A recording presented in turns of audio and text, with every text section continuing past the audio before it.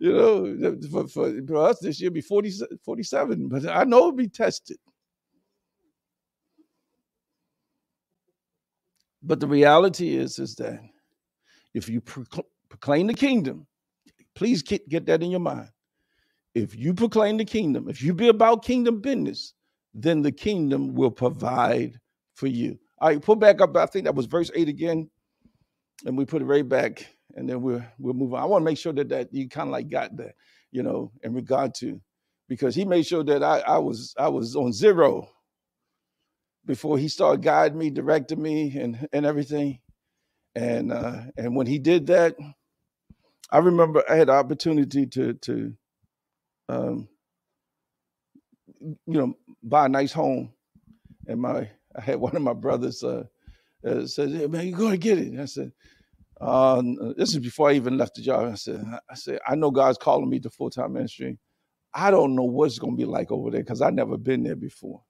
So when I get a house, I'm gonna get it on that side because I don't want to get it, and then all of a sudden I'm going through some tests, and then I lose. So I'm getting it on that side." And he thought I was, he didn't understand, so he thought I was a little nutty, would take advantage of the great opportunity. I said, "No, my heart is locked into ministry." And but they wouldn't say so. I knew that they, how they gonna understand? All they just understand, man, this is a great opportunity. You giving it up? No. But now they see because they see the other side and see how blessed, the Almighty has been to me, And the remarkable thing is that for a while there I was a little black sheep of the family there, but now they see that I'm past them. So look, the race ain't given to the swift, nor to the strong, but him that endureth. And enduring is a challenge sometimes, but you got to endure. All right. All righty. But the good news is that he is wonderfully provided, and in spite of what we see in front of us, because you can't be governed by what you see. If you're gonna live the life of faith, you can't be controlled by what you see. All right. So again, provide neither gold, nor silver, nor brass. So he made sure that happened for me, because all that gold, silver I had was gone. All right, next verse. And it says, "Nor money for your journey, neither two coats, neither shoes, nor yet slaves." Staves. I said, that sounds strange. For the workman is worthy of his food. He's telling you that when you go and you do these things, then the workman is worthy. So when you do these things, it's going to attract and open the door for provision for you. So don't worry about taking no money. Don't worry about taking no gold. Don't worry about taking anything. All you got to do is just do what you're supposed to do, and it'll attract and bring provision to you. I'm taking time to settle down. Why? Because so many saints are struggling living by faith. And now, let me stop for here a moment and pause here for a moment. You can't get caught up in feelings. You can't get caught up in circumstances. You can't get caught up in people. You can't get caught up in anything but only what he says. It's just not just when it comes to ministry. This is when it comes to everything. Listen to me carefully. I'm going back and talking. I've never dealt with dealing with the drug addiction in regard to over the counter or illegal drugs, anything. Never. Alcohol, cigarettes, none. Never. But sugar, that's a chemical. You might just say it's a drug. It's a different kind, but but you don't look at sugar as that. And I was heavily addicted to that. And I want to tell you something. To break that thing, it requires faith. And you can't give in to feelings because them urges come and they still come. Even though, they still come. I mean, they come when you least expect, and they come, they grab you, they pull on you, say, you better get me. And I'll go and get me some saltless chips. And I'll just put it in my mouth and just hold that thing in there until that urge leave. And I just keep putting some more saltless chips. Yeah. And more until that urge leave. It can stay there for a long time. I mean, sometimes a long time. I ain't talking about no minute or 2 or 10. I mean, a long. Everybody got that. But watch this. Listen. You know one of the greatest things about breaking that sugar addiction? The money I was spending buying that sugar, I just started saving.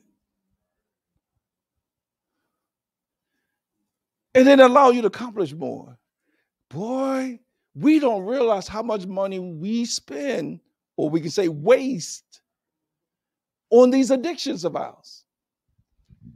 As last week I shared, just imagine how much money you can save if you break that cigarette habit. Do you know some people smoke 3, 4, 5, 6, 7 packs a day? I mean, some are chain smokers. I've met some. I mean, chain smokers. And y'all know how expensive cigarettes are today, right? All right. Now, the same thing with alcohol. If you break that addiction and now you just took that money and saved it, not put it somewhere else, put it in the bank and let that thing get some interest. Just some, because you were wasting it before. Hello, y'all.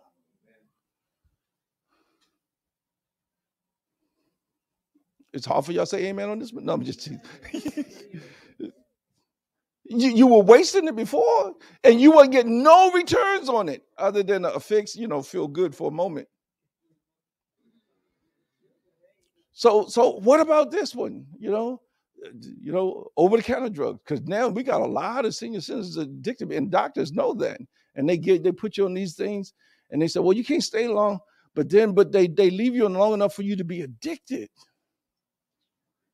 And so now you and them got to go and begging it, or you keep saying that you got a problem just so you can keep getting that prescription. And so now you got that.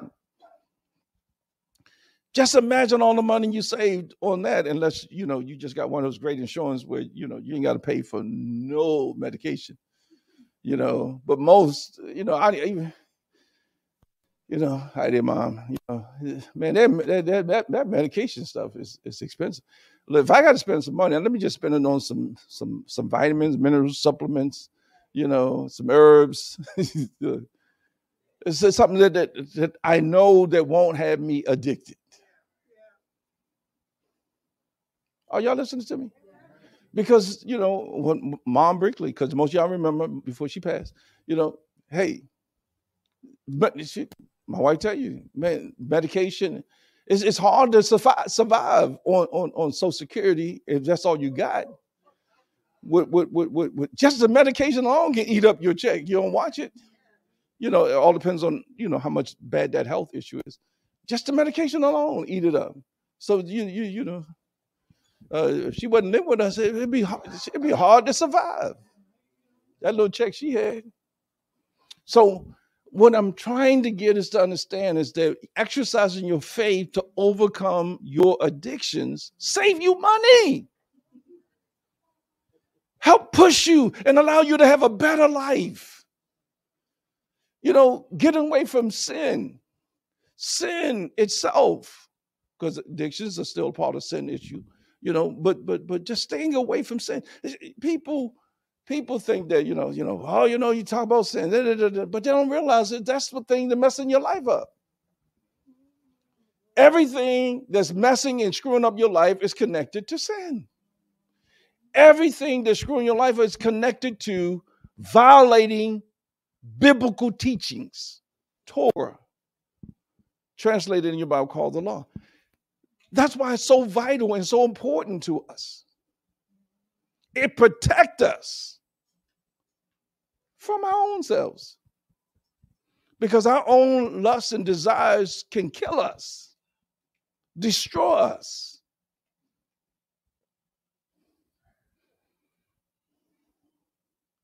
And boy, if you don't get that sugar habit under control, it causes health issues.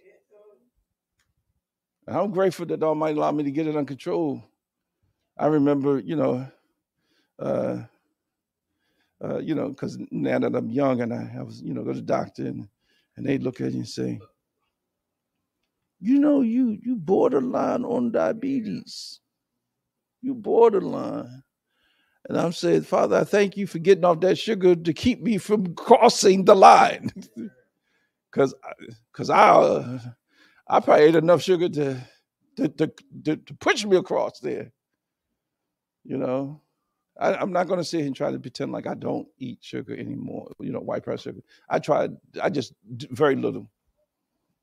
And I'm very grateful that I got a wife that never had that problem, sugar problem. She had other problems, but she ain't had that sugar problem. I had it. I never forget when she met me. And y'all heard me tell it before, but I got to say it again just because to just show you the difference. I grew up in the house eating all that sugar, King syrup. Anybody ever ate King syrup? King syrup is nothing but pure sugar. I mean, sugar to the core. All right. How about Cairo syrup? Y'all heard of that? Yes. All right. Nothing but pure sugar to the core. How about molasses? Oh man. See, that's what I grew up on. King syrup and oh yeah, King syrup, and then you just we call it in the South, call it sop it, sop it up with some bread. And that was breakfast, King syrup and some bread, or you take the bread, you toast it, and you put it down, and then you put King syrup all on it, and you ate it. Oh man! But also, we had back then, y'all know, it's amazing how it just disappeared. Hardly ever hear about Kool-Aid. Remember all those Kool-Aid commercials, everything? But we used to have Kool-Aid. You're right. But we loved us some Kool-Aid. The worst thing about the thing I learned about Kool-Aid is number die. Man, do you know that you could dye your clothes with Kool-Aid? If we were drinking it, you could dye your clothes with it. If we drinking that stuff. But anyhow, so we make Kool-Aid. And so the way we make Kool-Aid is called King syrup Kool-Aid. And so that means it's just full of sugar. No. No, King syrup is so sweet, and that's how it is with that Kool-Aid. It's just like that. So Pastor Shelley, she this before we got married, so she come to my house, and so we do that, right? So she get a glass of our Kool-Aid, and she drinks it. Man, this is sweet. She did it more nicer. I'll just tell you how I do it. But I still felt the same way. My feelings still felt the same way as even though she was more nicer than I am,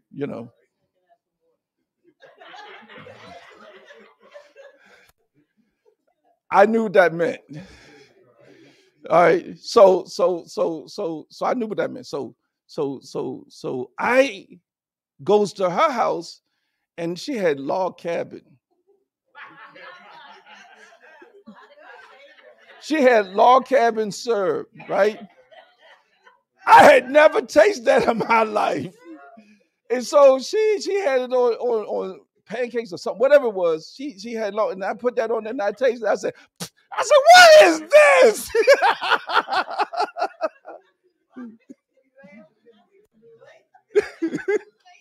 I said, what is this? anyhow, that's what all I do, So, but because I'm not under the control of that addiction anymore. But anyhow, I literally I spit it out. I just said I couldn't take it. I said so. I was more disrespectful to her. She just said, "Well, you know, can I have some water?" And then I just said, "What is this?" No, it didn't taste like when you used to King Serve, log cabin don't work.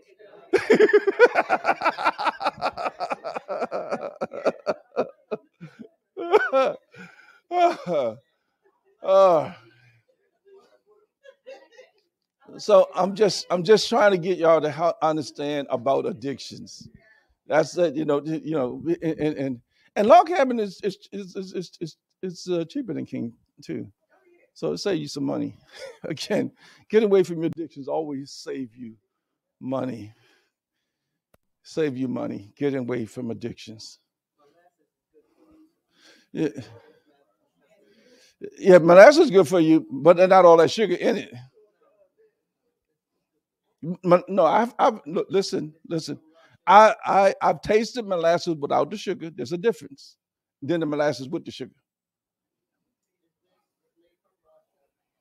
Yes, yeah, but you know how they do. Okay. All right, go ahead. Say it one more time. I was saying the king syrup and K-Roll is a little different.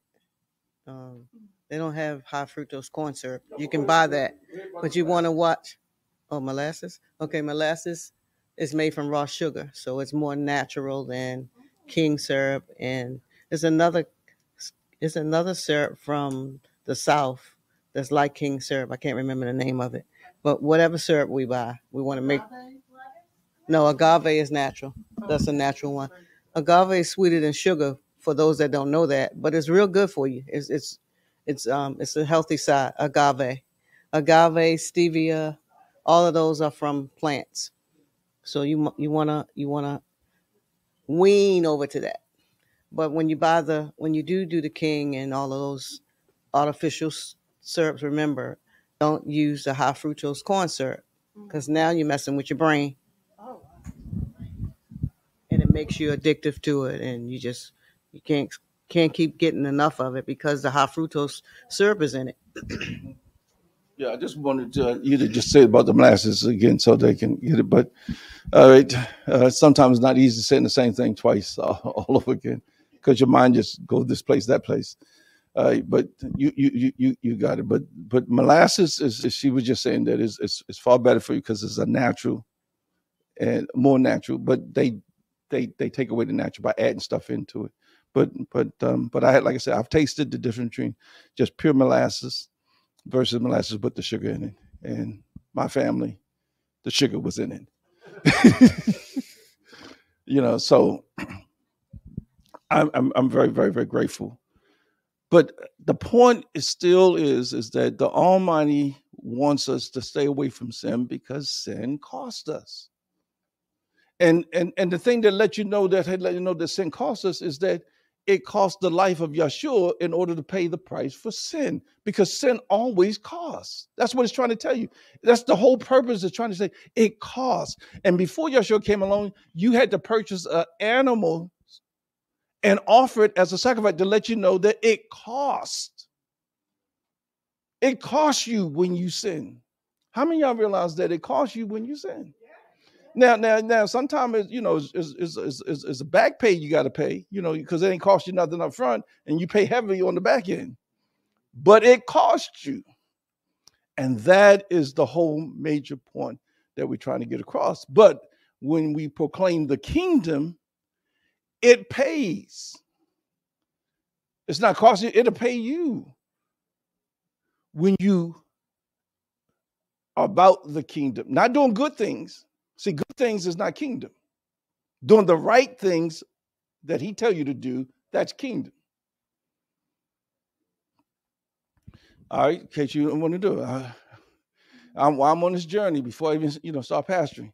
All right, so now, things are run out. So I said, all right, Father, I don't know what to do. So I was in construction. So I did construction painting, I did roofing, I did concrete, I did all, all. So I'm familiar with. So I'm gonna go ahead and do something. So I go out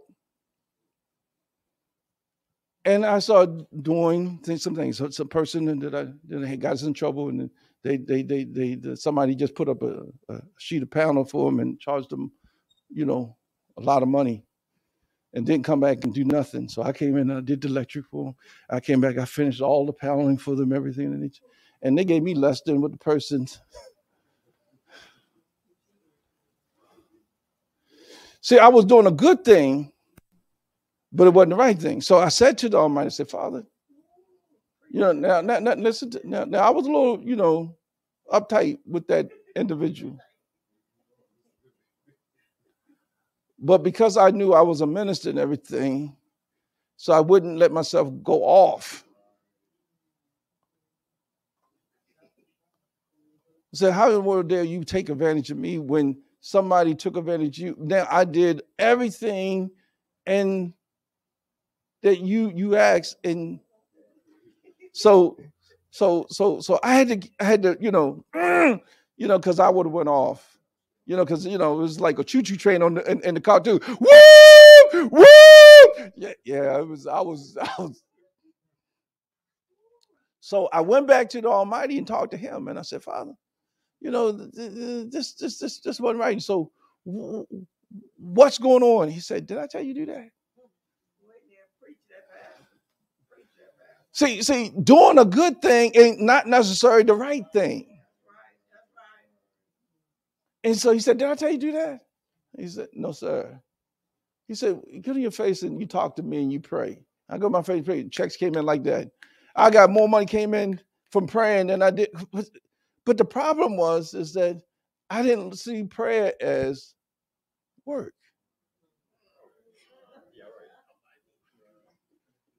But you don't know how much work it is until you try to pray. And try to pray for 1 hour, like the Bible says. Can you serve me 1 hour? The disciples couldn't do it; they kept falling asleep. He said, "Can you turn 1 hour? Can you just try to pray for 1 hour and see what happens?" Most saints don't know how they can't do it. Why? Because I don't know about you, but I go to praying. All of a sudden, you see lint on the floor. You see this. You see just I got to put my head down so I don't see nothing. So it was a challenge for me to just stay. I'm telling you, it's real work. And listen, prayer is real work, and that's why most people don't value it, don't realize how much prayer is, and what prayer can do. Because they think prayer now, lay me down to sleep. I pray the Lord my soul to keep. I just die before I wake. I pray the Lord my soul to, Father, thank you for these truths about Jesus. I thank you. They just think it's something short. No, we're talking about real prayer. It's work. And so I got on my face, I prayed, and then all of a sudden, and then He'll speak to me, say, go here. And go back to what I was talking about earlier, using an example. I go to Brother Jerry. All of a sudden, he just blessed me big time. Then I'll go over here and he'd say, you go here. He blessed me good. Sometimes he'll tell you go to a family member house and you go there and then all of a sudden then he'll touch their heart. They're not even saved. And they can't understand, why they want to give you stuff, you go to somebody that's not saved and you don't even know who they are, and all of a sudden they just want to give you stuff. You just want to give you, they can't figure out why you want to give. Then on top of that, then there's times where I would just go to the place where I get my car fixed, and while I'm there, the guy's there talking. He just said, you know what?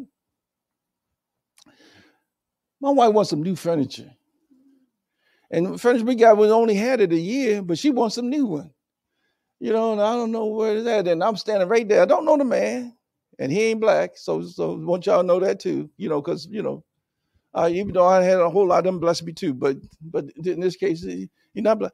And so I just said, I'll take it. I don't even know what it looked like. I just know it's a year old.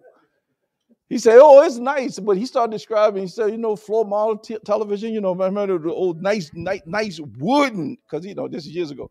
Nice wooden piece of furniture, floor model, color TV. Along with living room set, all that kind of stuff. Man, I would pick. Man, it was nice.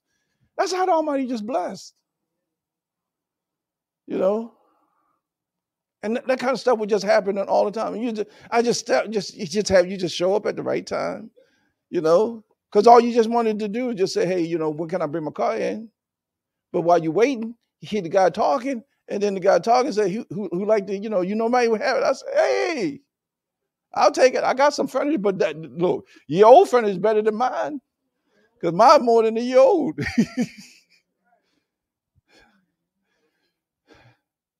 Oh, you get my point? And so that's how he ended up blessing me with so much, giving me cars, giving me, conversion vans with the TV in it and all that kind of stuff, giving me what I got there, the BMW that I drive, giving me, gave me a house and then gave me another one. He said, nobody never done that for me because you ain't working in the kingdom.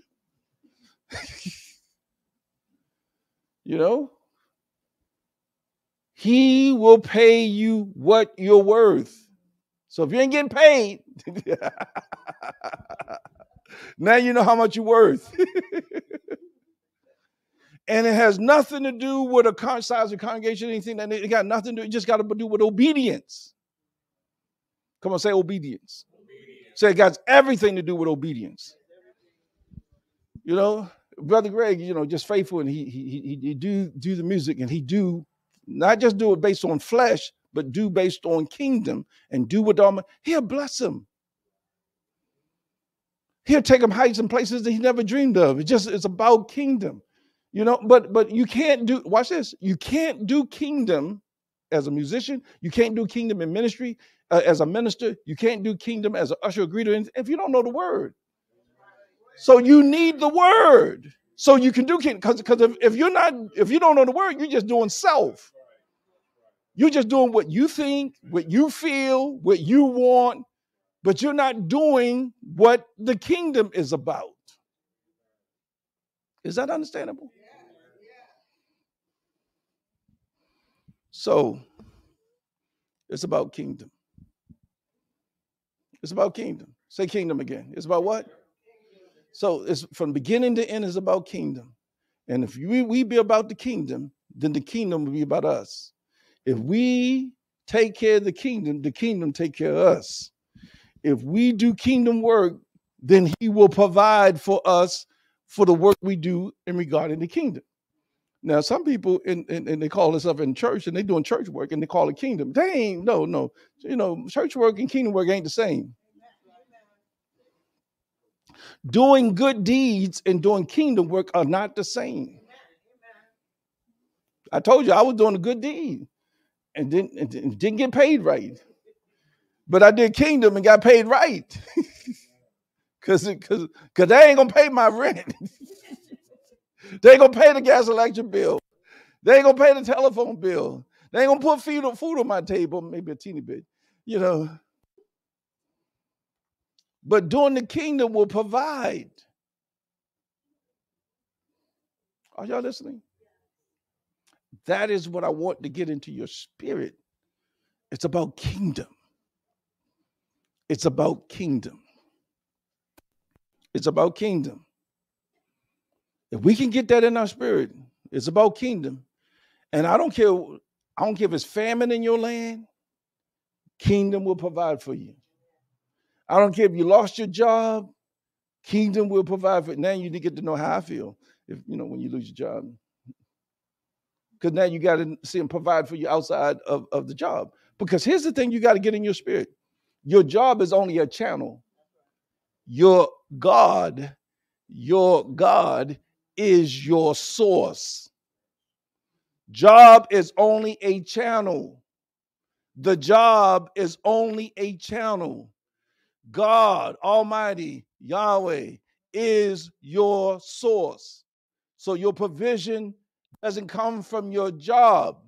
Your job is only a channel of the provision coming from your God.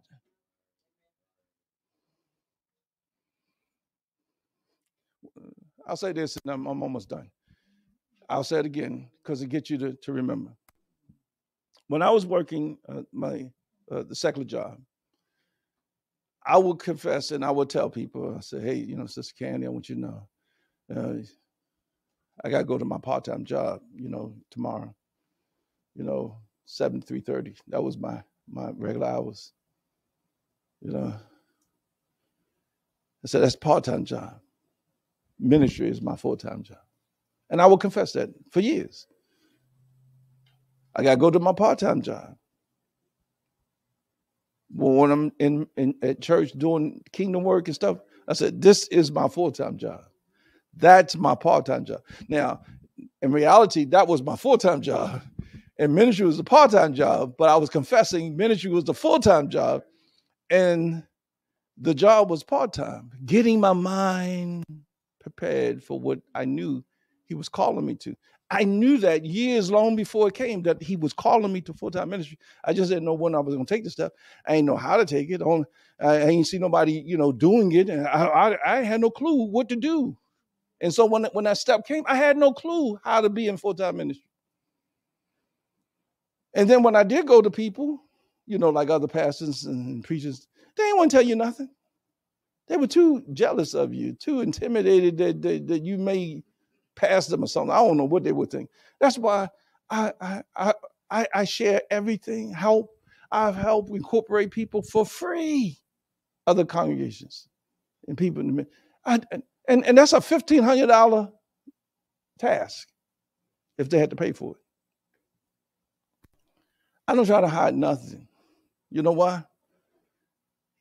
When you dead in the grave, none of that stuff you can take with you. Leave as much information, knowledge in the earth with people as possible. So I try to help people everywhere, in every place and everything. I try to treat people the way that I want to be treated. Hello, y'all. I try to treat people the way I want to be treated. When we have vague ministers in, I try to take care of them the way that I want to be taken. Who go to war, they'll expense. So I don't want them to have to pay, they got to burn the gas and everything. No, if they come from out of town, I want to take care of the expense. If they dealing with a hotel, I want to take care. I ain't about whether we can afford it. If I got to come and take money from my own self to make sure, and I've done it so many times I can't count it, just to make sure that they are taken care of. That's why I can't invite a whole lot of people in, because I can't take care of everybody. But the point is that we should take care of ministers and things when we invite them in. We should carry and take care of their expenses. When we had our pastor from the Bahamas and everything came, we paid for him and his wife, paid for the expense for them to come. We covered that cost.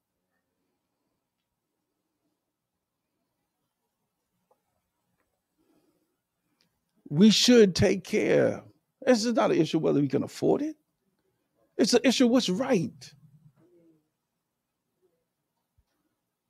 And because when you do what's right, he will provide for you because you did what was biblically right based on kingdom. And he always make up for it. I can't tell you, I remember when I first started going down to Florida, this is before Pastor Griffin started pastoring. And I first started going down there, and I went down there and I went to preach. I spent over $500 to get my expenses, everything to go down there. This is years ago. This is over 20 years ago. It was over $500 to spend for everything. Get offering of $50.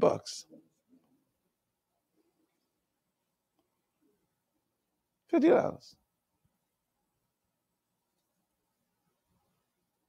I don't even take care of my gas. Ain't no problem because I don't do it for money. So I leave there.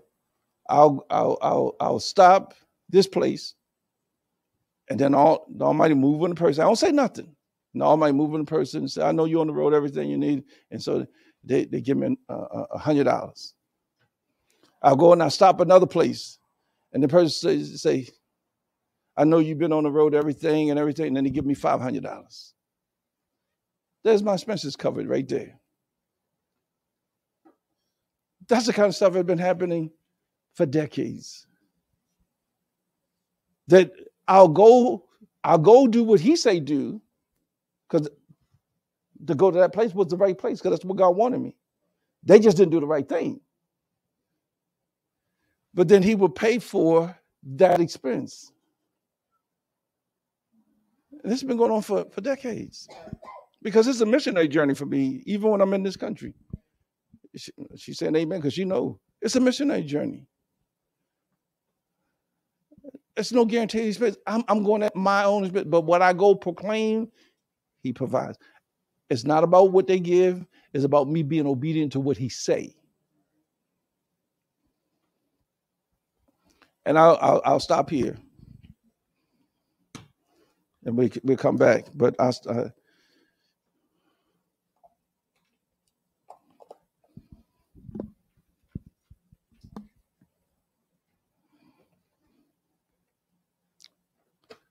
no, I'll pick back up next week.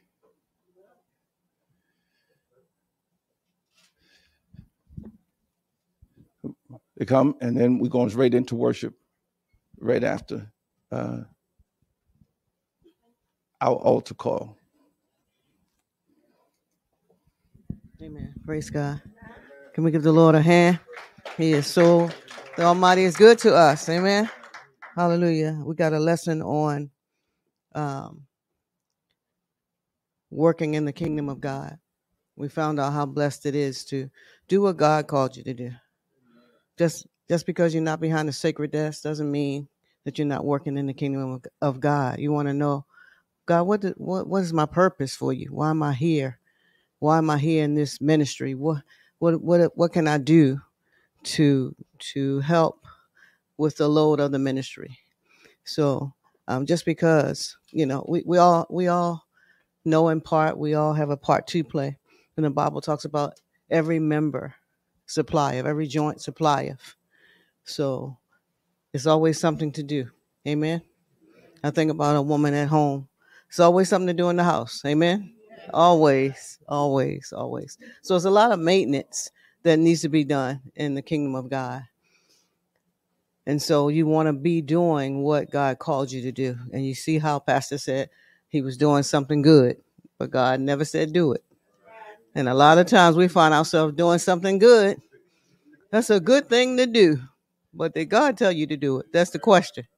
You want to do what God tells you to do at all times. And that's when you're doing kingdom, that's when the money start to flow your way. So, or I like to say this. I don't want to just keep it to money, because sometimes money can purchase some things. But resources, you want the resources to flow your way, because you're doing it unto the kingdom. You're doing what? You're doing what God called you to do unto him within the kingdom. Amen.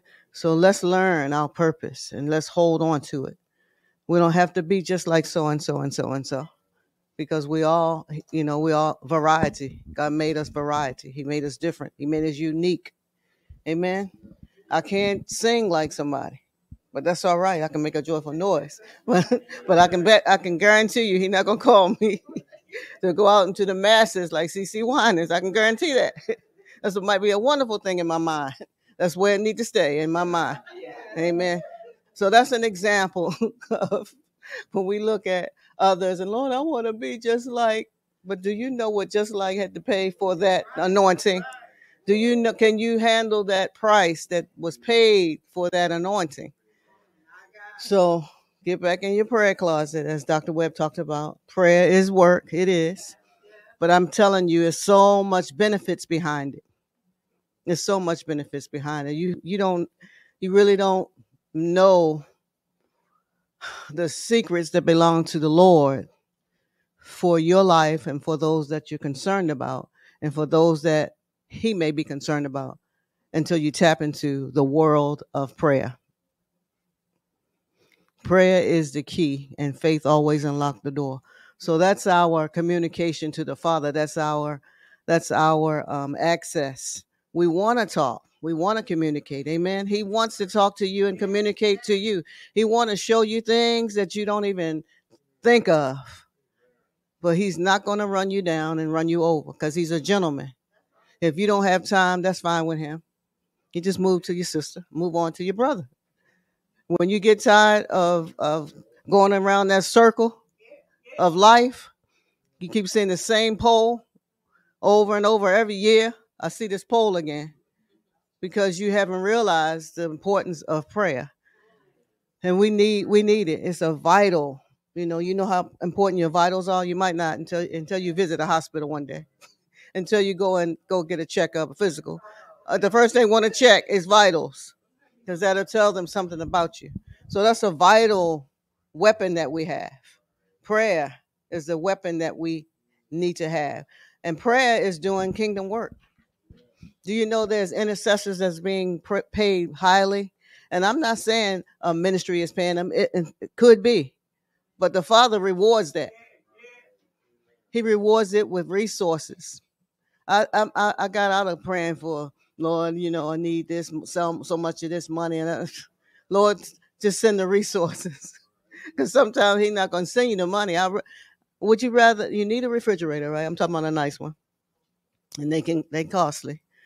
The nice one, ice maker and French door. That's about 3,000, and probably more now. I don't even want to know, but I know some place you can go to get a discount. But we'll talk about that later, because Lady Webb ain't paying. I ain't paying for a price. I can't do it. That hurts my feelings. I can't pay for a price for nothing. That hurts me. Because I think about this. I pray that I think about the money, the resources that come our way. And I think about how I have to be a good steward over it.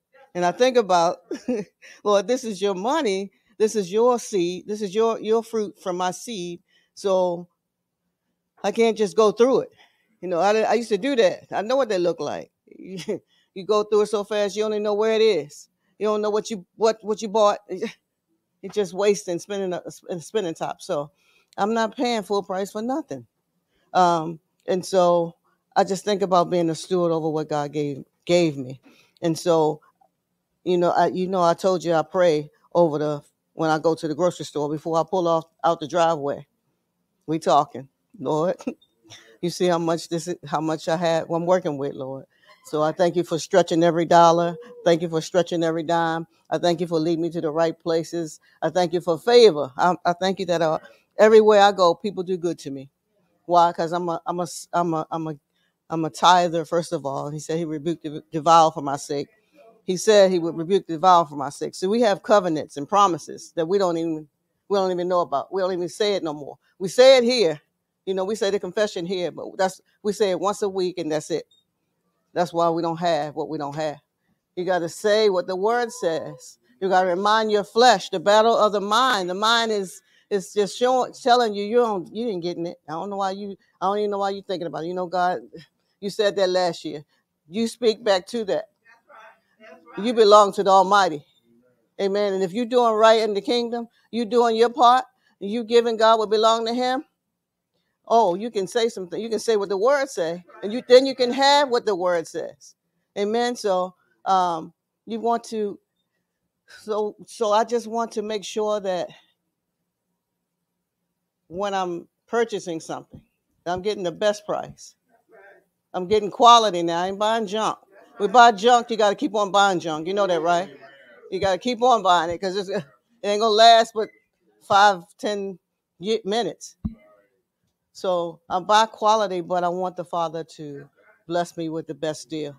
Blessed deal. I make friends when I go in stores. How you doing? The love of God just shows up. They might have an attitude, but when we finish talking, the attitude gone. My mom taught me that. Bless her soul. She said, I'm gonna make her speak to me. I'm like, just go and get what? I'm gonna make her speak to me. Yes, ma'am. I just said I'm looking. Before we go out the door, they laughing and talking. I said, okay, I can learn from that. So I just want you to be encouraged to do God's word. There's blessings behind it. We got so many stories to tell, and I'm like, he's telling the story, and it's not March yet, but that's all right. March is coming. But we have so many stories to tell you that God has really supernaturally taken care of us. People laughed. You know what I'm saying? I ain't talking about the world. People laughed. Church folk laughed. Saints of the Most High laughed and said, "They what? He doing what? Full-time ministry. His wife ain't working." It just summed you up. And when we got a house, oh Lord, when we first got our house to move into, people didn't believe it. People would show up and just had to come see it. They ain't come see us, they came see it. We know. See, people are, you gotta really put your feet into the ground of God's word and and be steadfast, unmovable, always abounding in the work of God. You got to hold on to, as the old folk would say, God's unchanging hand. You got to stand on the word of God, because people will change on you just as sure as you're born. They'll change on you. I thought about some old cliche that said, just as sure as you're born, they'll change on you. As soon as you bless, you'll find out who your real friends are. As soon as you bless, because it should have been me, could have been me. But if you wasn't so mean and so judgmental, so jealous, so envious, you just push yourself down the line a little bit further. The Bible tells us, rejoice with those who rejoice. Hallelujah. So I'm just here to, I'm just up here to help us take in what was told to us about kingdom work. There's a whole lot of work to do in the kingdom. Amen. And remember who your source is. The Almighty is your source. The job is a channel, and we thank God for channels. Amen. Do we thank God for channels? Don't act like you don't need the channel now. We need the channel. But just remember, it's a channel. He is our source. Don't depend on that job, because they can give you a pink slip at any time. Amen. And now you got to depend on the Almighty, who is really the source. He will pay you for your work and your labor. Amen. Amen. Amen. He will pay you. I heard this from a man of God that I look up to, and he said, God will, I want to share this with you because it blessed me. God will tell your secrets. Now, why did he say that? Because the Bible talks about what you do in secret, he will reward you openly. So God will tell you secrets. Amen. So he see you behind the scenes putting seed in the ground. So every time there's an opportunity to put seed in the ground, the seed is for you. The seed is for you. It's bringing fruit back to you. Don't ever feel like, oh, it's time to give again. That's a good time for your income to go up. It's a good time for you to plant seed into the ground. It's a good time for you to watch God do what he said he would do. And remember to find your purpose in the kingdom of God. Find out what God called you to do, and then stick to it. Stick to it. 40 years in March. Pastor Webb stuck to full-time ministry. 40 years. Yes. Give the Lord a hand, because he's the one that did it. Many times he wanted to get a job. Go and help him out. Lord, let me help you out. And God said, son, I got you. Now, I'm not saying everybody should do that. You better know that you know that you know that you know. Because whenever God guides, he provides. So obviously he called him to full-time ministry, right? Because 40 years later, full-time ministry. And it don't look like he missed a meal, does he? Okay. And we eat really, really good. We eat really good. So I just wanted to, I'm up here to encourage you to act on the word that was said today. I pray that we took notes, because we're not going to remember everything. And if we didn't, we can always buy the DVD, or we can always go online now. But you want to hold on to this word, because this is meat on the bones, and this is, as my sister said, life changing. This is something that stick to the ribs. You can always go back and pull from this message, because that's what it's about: doing the kingdom of God, doing the work of God, and he will pay you for what you're worth. He will pay you.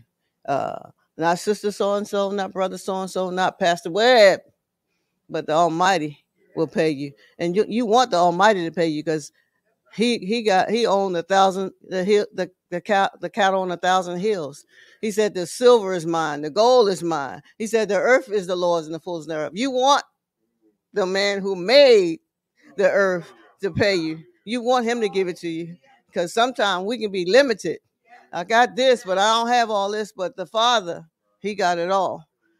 But when we work in his kingdom, he knows he knows the worth and the value that we're doing, and we want to do his work. Amen.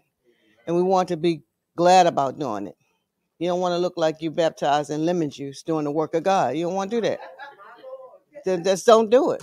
Just like when it's time to give, don't give grudgingly. Keep it. Please keep it, because you're not going to reap a blessing like that. Give to the Lord with a cheerful heart. He will not do it. He will not abandon a willful and cheerful giver. Amen. Amen. Amen. Amen. I think yes, sir. Thank you for your time.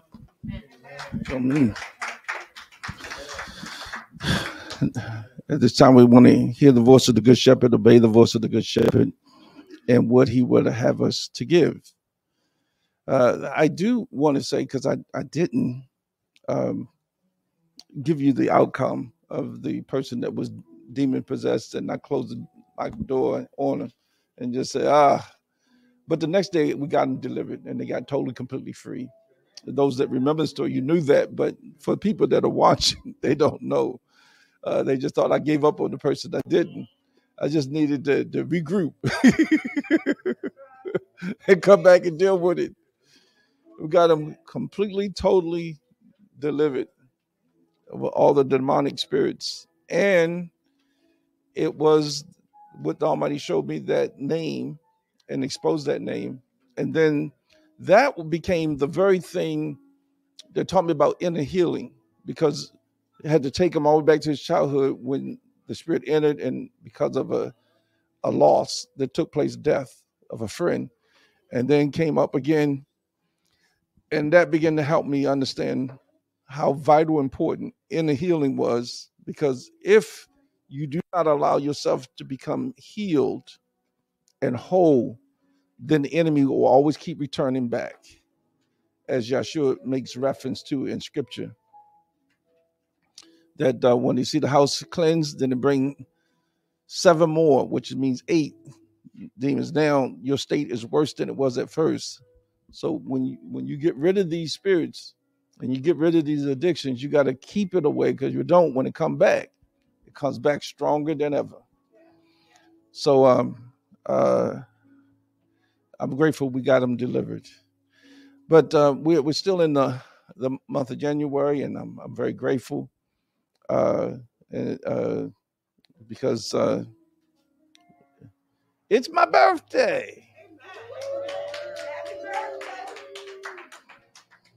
And for those that are watching, say, "Oh, how young I am?" Well, I turned 65 years old actually today. And I'm happy to say so.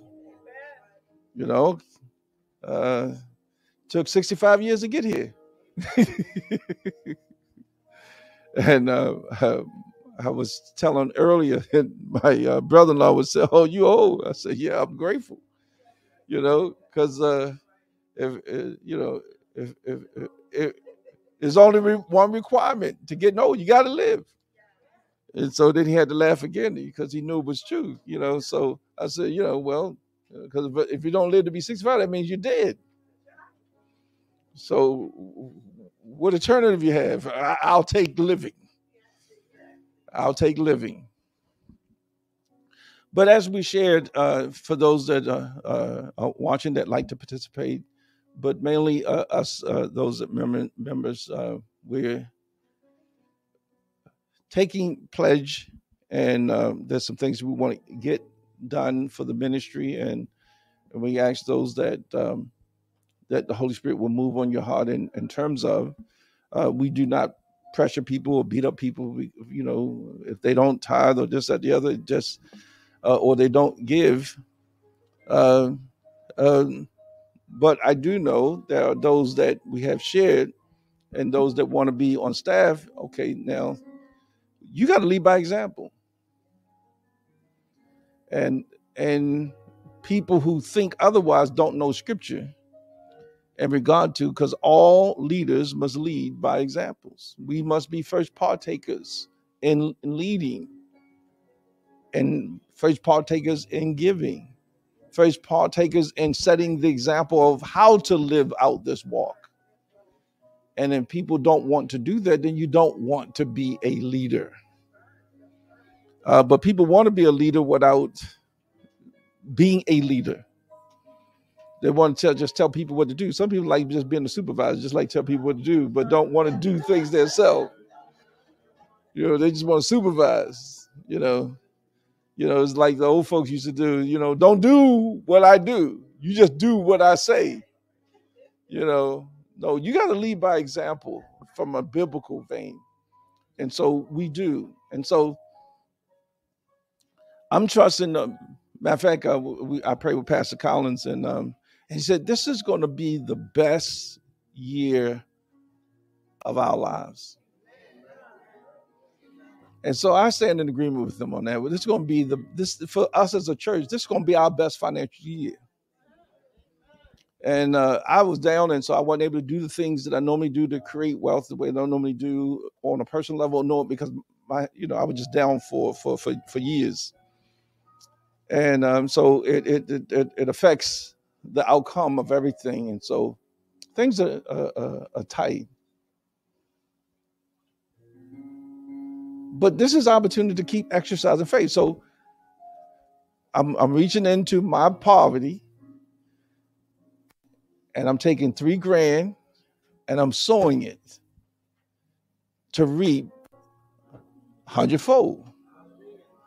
And I'm trusting that for the church, because I'm always thinking about you and the church and things more than myself. Even though at this stage you need resources, because you're not always going to be, quote, the lead person in the church, just because of age and time. I'm going to just push that out of the way anyhow.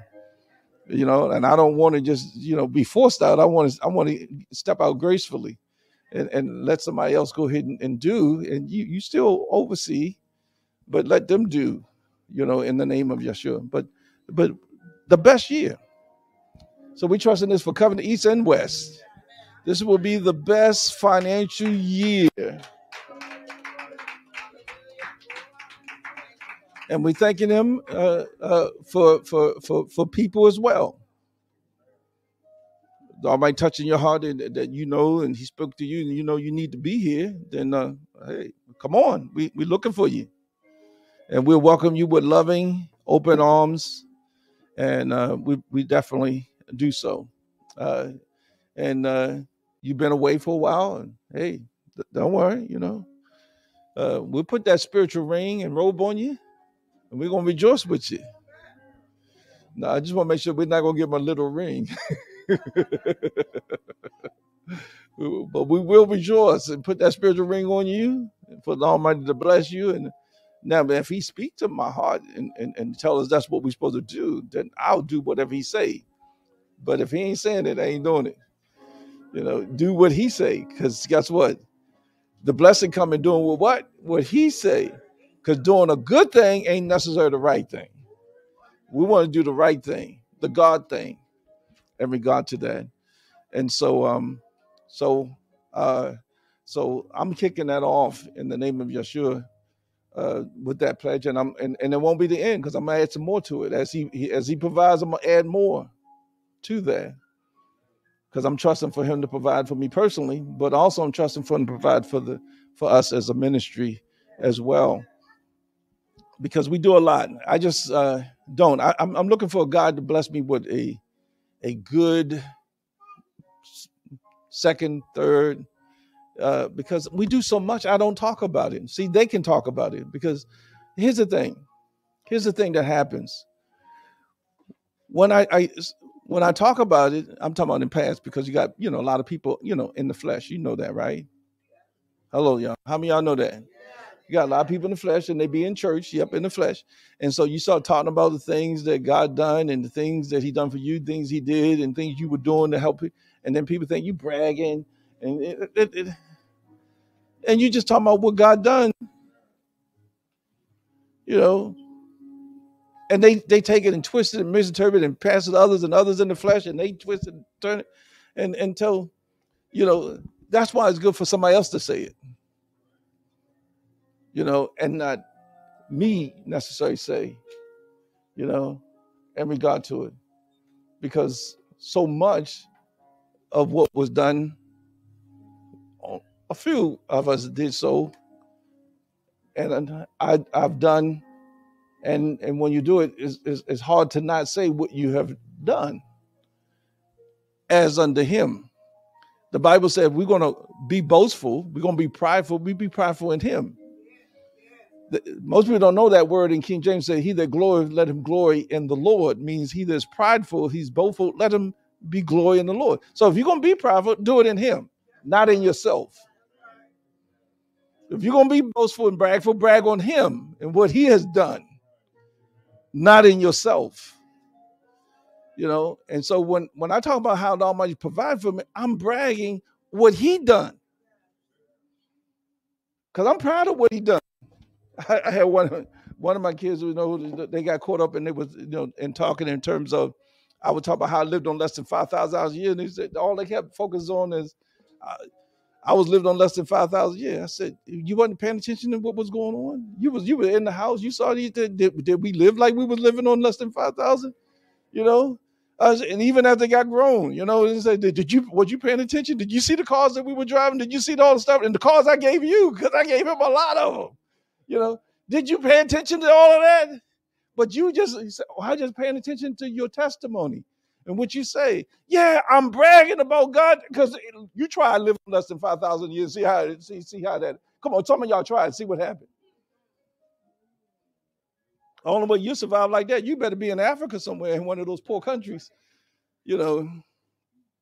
because in America, trying to live on that, you're not going to do too great unless you're living with somebody and they covering all of the, the rent and the gas and electric. There you can survive if they cover you. But providing for a family and doing, family eat, no, it ain't happening. You can barely do that on your own, just you by yourself. That's why I brag. I brag about and talk about how God healed me of rheumatoid arthritis. I'm going to constantly talk about that. And how he healed me migraine headaches. I'm going to constantly talk about that. I can't help but brag on him, because I sure couldn't do it. I couldn't heal myself. And I couldn't live on no $5,000 a year without him providing and doing superly, abundantly, beyond all I could dare ask or think. Hello, y'all. Yeah. I had that. I had, y'all told you. I remember I told you about family member. Was used to be a member of the church, and then they said, Pastor, you ought to get a job. So you don't be a burden to the church. Get a job. I said, okay. I said, go in and help out in the finance room. And he went in the finance room, his mouth shut. Why? Because he saw I would take care of the church. Church wouldn't take care of me. But the mind, when your mind is just on carnal things, you don't get it.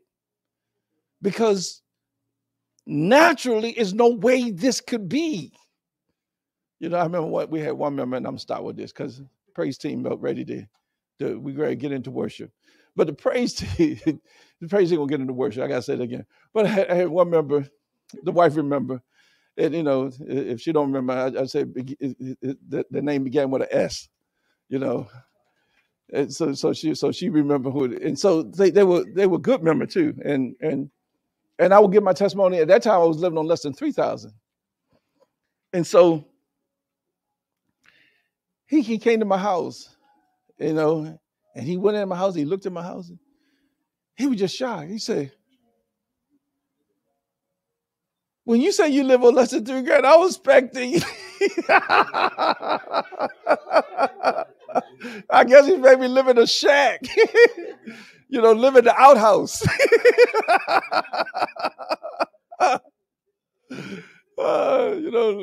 Living in a nice townhouse, 3-bedroom, a bath and a half, and nice furniture, nice cars. He was just. But see, that's the God I serve. So I don't know which one God you serve, but I know the one I serve. He is good. He's good. He's good. He's good. Deacon, you want to do the confession? All righty. Right after Deacon finished in the praise team, we're going to start worshiping the Almighty. Praise God. Hallelujah. Hallelujah. 65 years old. Remember those days. All right. Please stand so we do the confession.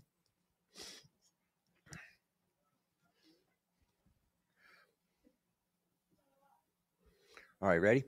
Father Yahweh, I thank and praise you for your word. I take this opportunity to confess that same word over my finances. Yeshua, I know you are the high priest of my confession. I thank you, Father, for providing seed for me to sow at this time. I'm a cheerful giver, an excited giver, and I know that when I give, it shall be given back to me in good measure, pressed down, shaken together, and running over. I speak to my seed and to my harvest and command it to produce in Yeshua's name. I sow in fertile soil, my church, my pastor, and the kingdom of God. Thank you that the devil is rebuked for my sake and that blessings pursue me and overtake me every day of my life. Your word declares, if I serve and obey, I will spend my days in prosperity and my years in pleasure. We are debt-free. Covenant Brick Ministries Incorporated. Brick Congregation is debt-free. Thank you, Father, for setting up people now whom somehow, somewhere, will use their power, ability, and their influence on my behalf. I set position myself to receive what I've spoken in Yeshua's name. Shout hallelujah. Hallelujah. We thank you, Father. I thank you, Father, for allowing me to reach 65 years old. I thank you, Father, as you see fit, March, 40 years in full-time ministry. Father, if you see fit, in April, 38 years of pastoring. And Father, I thank you.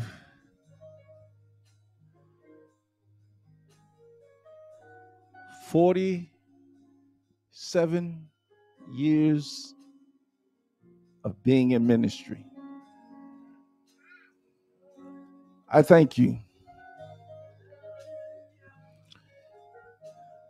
Some of you don't know, but most of you that have been around do know. Soon as I got saved, God called me into the ministry. And I thought he made a mistake. You could be seated in the presence. I thought he made a mistake. Because I thought that you should, be well trained and things of that nature, And the same thing I felt about pastoring. That's why I needed a mentor. But the Almighty was showing me, I want to mentor you. And not knowing that even before I got saved, he was mentoring me in leadership. He would mentor me in responsibility because I had to start taking responsibility at 3 years old. If you had to be born back then to understand what I'm talking about. When they said don't work and don't eat, they meant that. At 3, you're going to do something. They don't get by what y'all get by, doing around just play and do nothing. No, you work and then you get a chance to play. But not knowing that he was equipping me for what he was calling me to. But you look back, hindsight is always better than foresight. And I can look back and I can see what he was doing, but I couldn't see it back then. But I'm very grateful. And I'm also very grateful for those that, especially those that have been around for a long time. And I thank the Almighty for certain family members. My mom was going to another church, her, my dad. But when I started, I didn't ask them to go because they were going somewhere else. I'm not that kind of person to try to pull people from other churches. I've never been that way and still not that way. When I started pastoring and I left the church that I was part of, I didn't try to pull one member of that church to come be with me. You know, and if any even talk like that, I try to discourage it. Because if God called you to something, then He'll provide for you. You don't have to be taken from others to do so. Well, today people just do that. They're going to take and split a church and do all sorts of things. But I am very, very, very grateful. And so as we're doing this, just be mindful. Even if the Almighty permitted to go all year long, I'm just going to be thanking Him and praising Him and giving honor to Him for 40 years of full-time ministry. You know, providing for me in the desert, in the wilderness, doing the supernatural, you know, and then learning to stay out of murmuring, complaining, unbelief in the process. Hello, y'all. You know, I am very grateful. I'm very grateful. I'm very grateful. I am very grateful. And I'm grateful for you because you know what? When nobody called me the pastor, I remember we had 3 members and I remember their names. And I remember just like it was yesterday, we had started out and Nanny's gone on to be with the Almighty. Not Nanny. Yeah, Nanny. Because I get Nanny and Nani mixed up sometimes. But she gone to be with the Almighty. And we started in her house with Bible study. And then it eventually evolved into where we are today. And then we had another member. Her name was Dee. And when we went to start the church, she gave me a card. And in the card, it addressed me as pastor.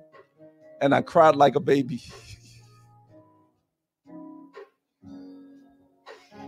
I literally just fell into this. I could almost cry again today thinking about it. Why? Because I never wanted to be a pastor, never thought about being a pastor.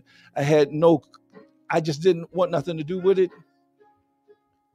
But for somebody else to see it and call it, it hit me because it was something that I wasn't trying to see of myself.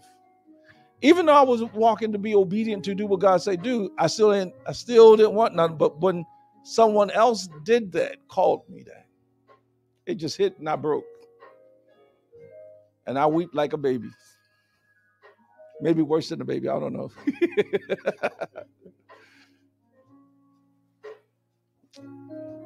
But to see people, be faithful, it touches my heart, like Sister Candy and Brother Stewart and you and those that have been around. Even Shawnee has been around here since she was about 9 years old. I will say that her kids are acting better than she did.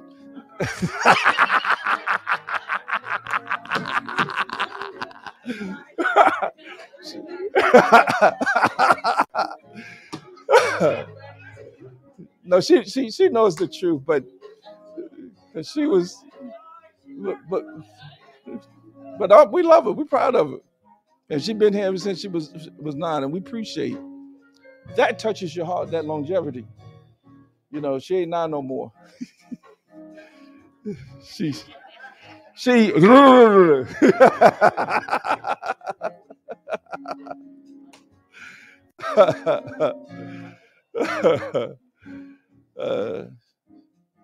43 years old. She's proud to do it, But others, my mom, my dad, and others like that, and then Brother Jerry and Sister Rita, and all of them have been around for a long period of time. I don't take that stuff for granted because you don't have to be here. But as I always say, don't take it for granted because I don't have to be here.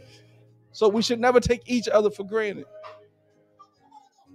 Pastors quit all the time, and they leave and walk away and things of that nature. But I am so grateful for them. And grateful for my kids, being each one have been a part of the ministry at some point. I don't take that for granted. I thank the Creator for everything, for the good, the bad, and the ugly, because all of it causes you to become who you are. I thank my mom, she's 92 years old. I thank the Creator for the good, the bad, because everything about my mom helped me to become who I am, and I could not be who I am without her. And she helped me. The good helped me, the bad helped me to become who I am. I'm serious. I am so grateful for that woman. She called me this morning to say happy birthday to me. She didn't want to get off the phone. And then on the, y'all know when she called you, you talk to her, y'all know the first thing, when you coming to see me? Those are some, they everybody know that those are the first, when you coming to see, when you coming? On your way down? I said, yeah, only in your mind, Mom. Only in your mind. I'm on my way, in your mind. I'm on my way. But I am so grateful.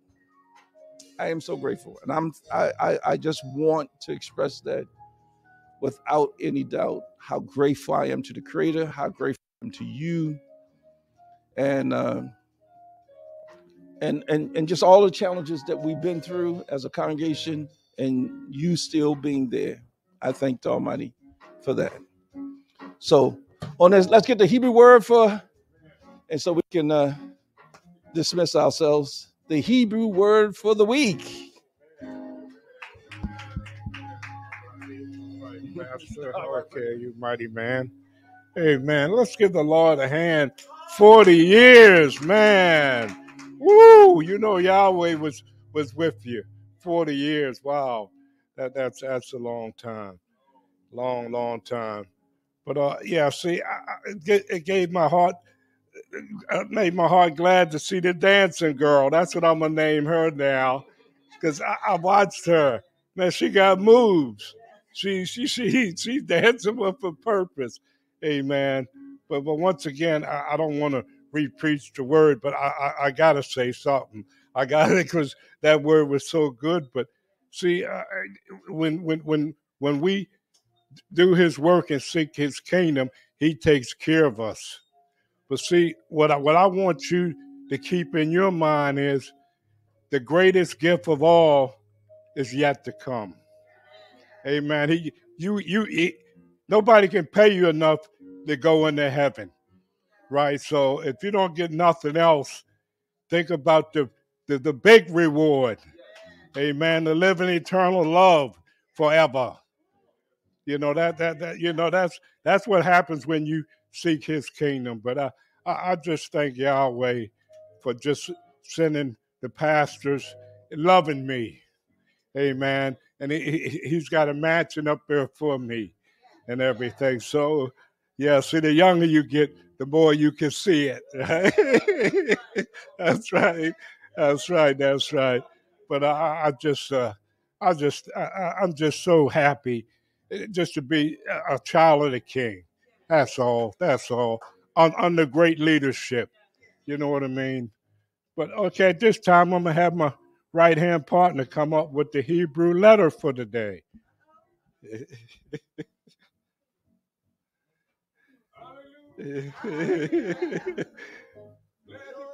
That's right, man.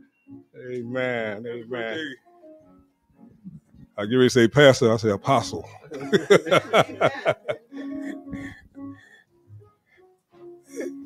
Oh, you just gonna ignore me like that? No, I'm just messing with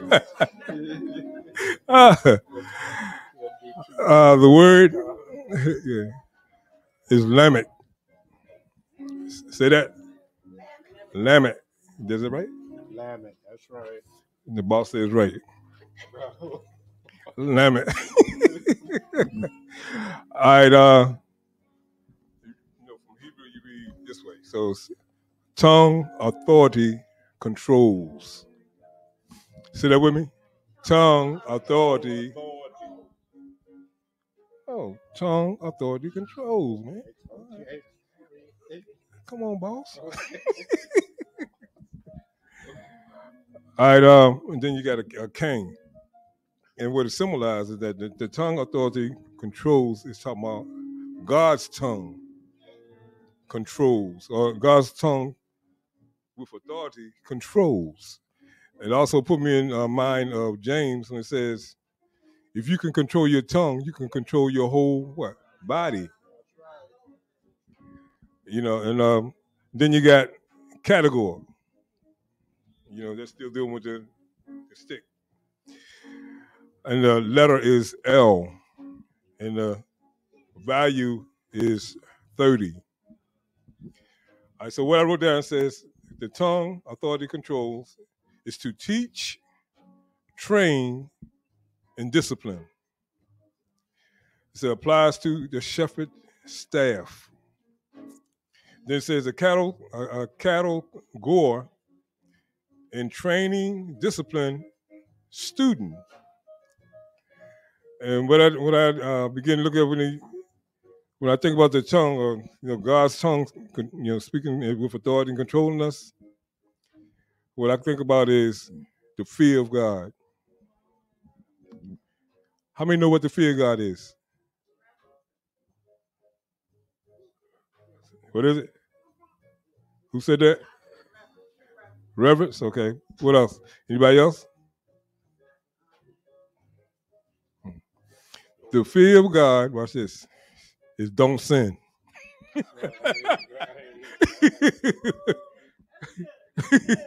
It is. Don't sin. If you really feel God, you won't sin.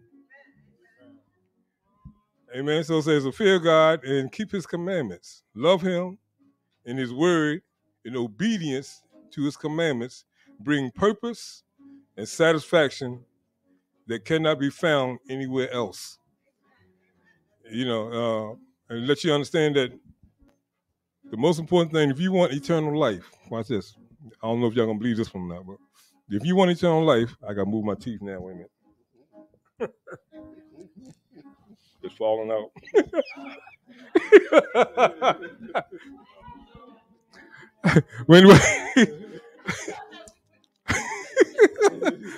Hey, when you get my age, you don't care, man. I forgot what I was going to say. The tongue authority control, and if you want eternal life, is that you got to constantly feed on the word. Why? Because the word is eternal life. And that's why he said we are born again by the word, not by flesh and blood, but by the word of God. And it's the word of God. That's why we got to stay in the word if we want eternal life. If you stay in the word, and then you also have to receive his spirit, because you can't get revelation without his spirit. Amen.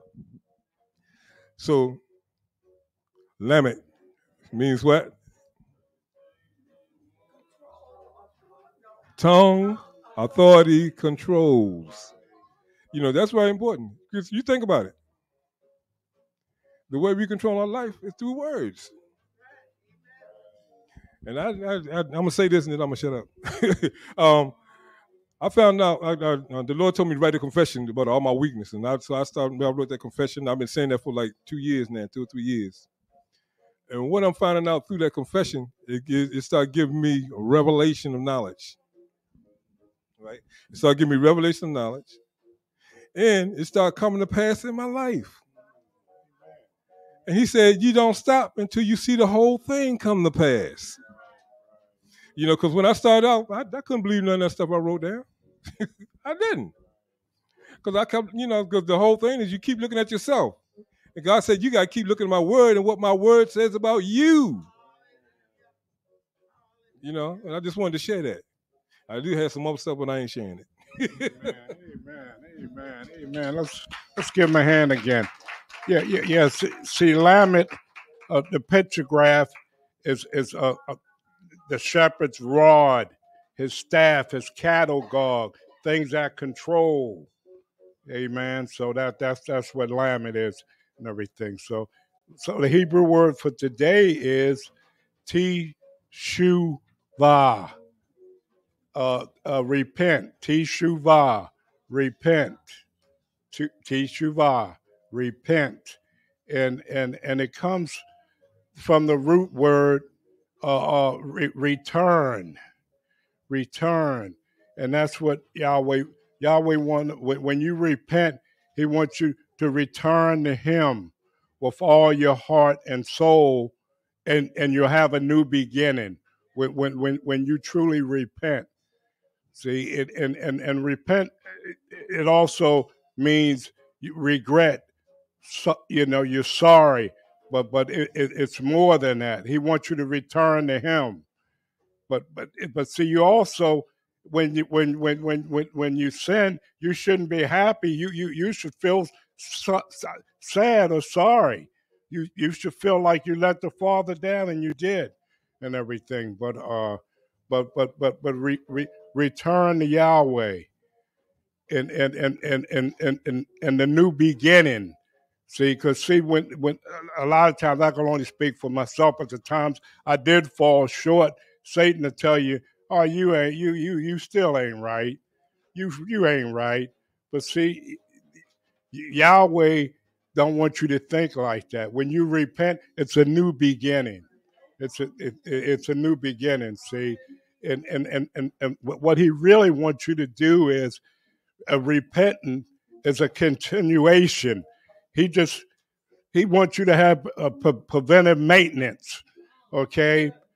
Right? When the seed comes in, He wants you to cast that seed down before it happens. Just don't repent. Repent daily on your weak on what you know that's weak. Don't wait till you commit the act. Repentance is a continuous thing. It's just not a thing of when you fall short. Amen. But yeah, see, the word is good and everything. But repentance is it's a good thing. It's a brand new start and everything. But tu shava, okay, repent. Amen. Amen. Let's get Almighty hand.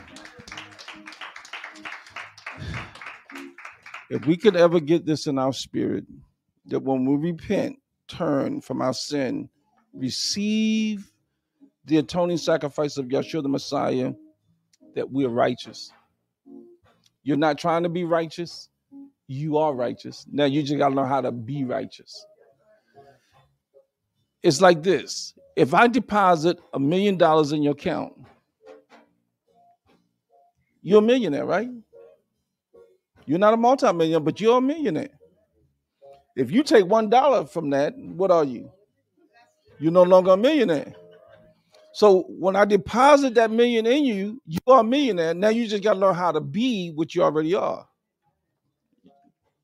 You just learn how to maintain it and increase it, because He wants you to increase. The Bible says that even when we give, it increases the fruit of our righteousness. It's hard for people to understand because the enemy like to attack people about giving. Y'all know we ain't taking up an offering, so you know he ain't trying to do that. But people don't realize this. Giving ties into every aspect of who we are as a person and every aspect of who we are within the kingdom. Giving taps in the gifts of the Spirit. It taps into how to live and be, because it's about giving. And giving is not about just about money. See, because that's what people, they just fail to understand. But the reality is that the way that you want more money, you got to give it. You don't give more money by praying for it. You give it by acting, giving. And giving taps into increasing righteousness in us. That's not me talking. That's the Bible talking.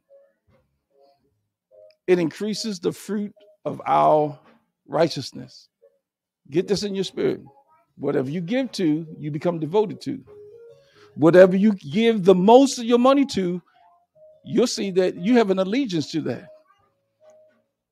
Wherever that is, I chose, I'm not talking about you, I said I chose to try to make sure that All my money goes more to God than mortgage, more to God than this, that, or the other. He gets the majority of everything.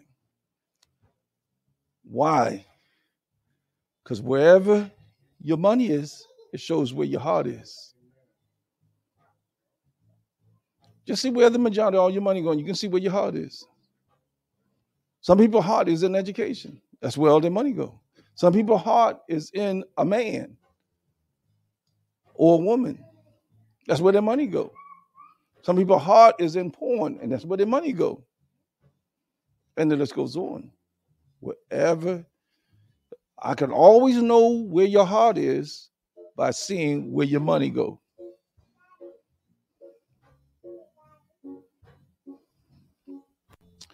So greatly appreciate that. I had, as Pastor said, but I stepped out a little bit because I had a family member and that normally don't give me much of a call. So when they called, I said, I need to see what's up. But found out that they said happy birthday to me, but they had stopped by and left off some checks. And so then I found out they gave the dig. And so I said, I didn't know, but as I was hard, looked in the office, I said, okay. So you got one for you for your birthday, one for the church. And so thank the Creator for some love. Yeah, get some love from family. Okay, we have another presentation to you. We're ready, Sister Katrina. Can we look to the monitors, please?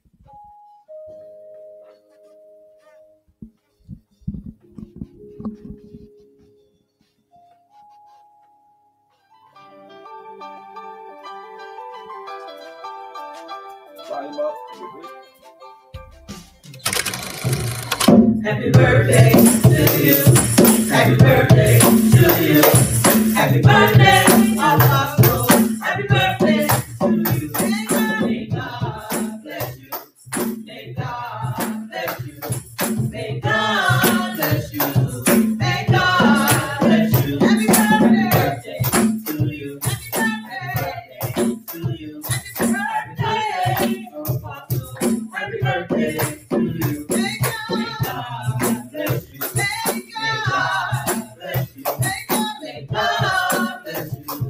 May God bless you. Happy birthday to you. Happy birthday to you. Happy birthday, Apostle. Happy birthday to you. We love you, Apostle. Happy birthday. Happy birthday.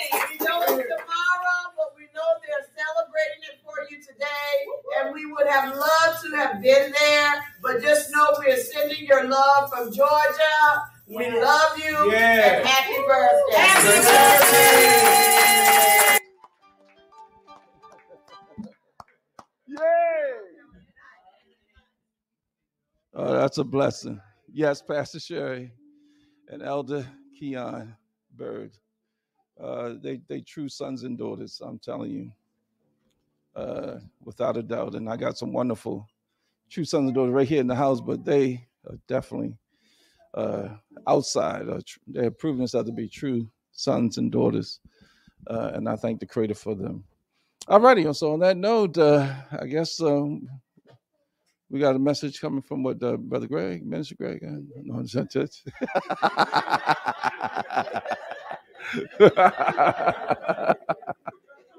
Let's stand up so we can be dismissed.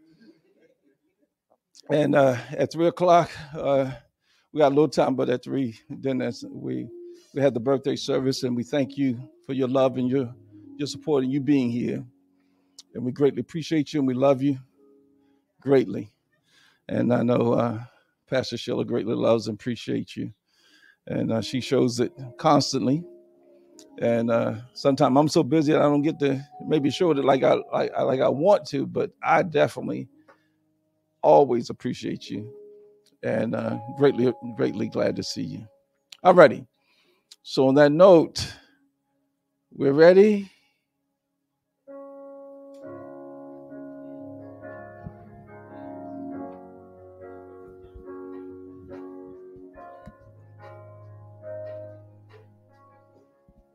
All right, y'all ready? The Lord bless you and keep you. Make his face shine upon you and be gracious to you. The Lord turn his face toward you and give you peace. All right, one more time, sing it again. The Lord bless you and keep you. Make his face shine upon you and be gracious to you. Lord, turn his face toward you and give. We say Yahweh will bless you and Yahweh will keep you. Yahweh will make his face to shine upon you and Yahweh will be gracious to you. Yahweh will lift his countenance towards you and Yahweh will establish shalom for you. And we say, Amen. Amen. Amen. Amen. Amen. Amen. Share the love of Yah with each other, and we are dismissed. Don't forget, birthday celebration will be next door at 3 o'clock.